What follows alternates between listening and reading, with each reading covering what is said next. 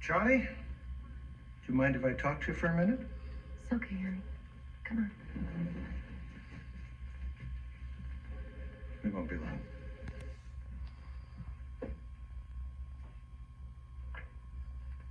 Are we doing the right thing, Neal? Something Mr. Schick's got. Yeah, but to take away his visitation rights... Honey, man is delusional. Okay. So maybe I'm having second thoughts. Kind of. I mean, what was so bad about Charlie believing in Santa? Well, he's a little old. Oh, come on, Laura. Don't you remember when you stopped believing in Santa Claus? I was Charlie's age, I guess. I wrote Santa a letter every week that year. Well, I mean, okay, maybe not every week, but boy, I really wanted a mystery date game.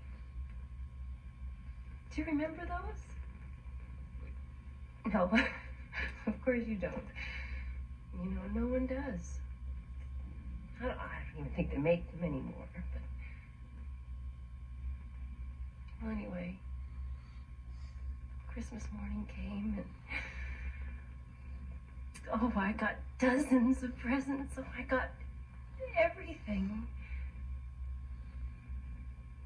Except... mystery date. I was 3. And it was an Oscar Meyer Weeine whistle.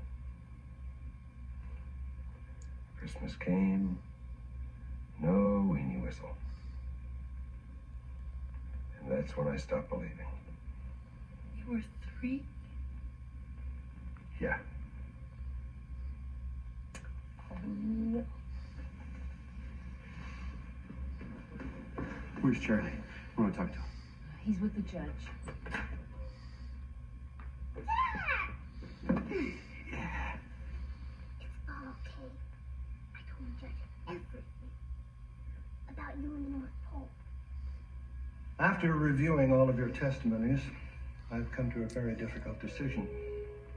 I'm sorry to do this in light of the holiday season, but in the best interest of the child, I'm granting the petition of Dr. and Mrs. Miller. Mr. Kelvin, as of today, all of your visitation rights are suspended pending a hearing after the first of the year.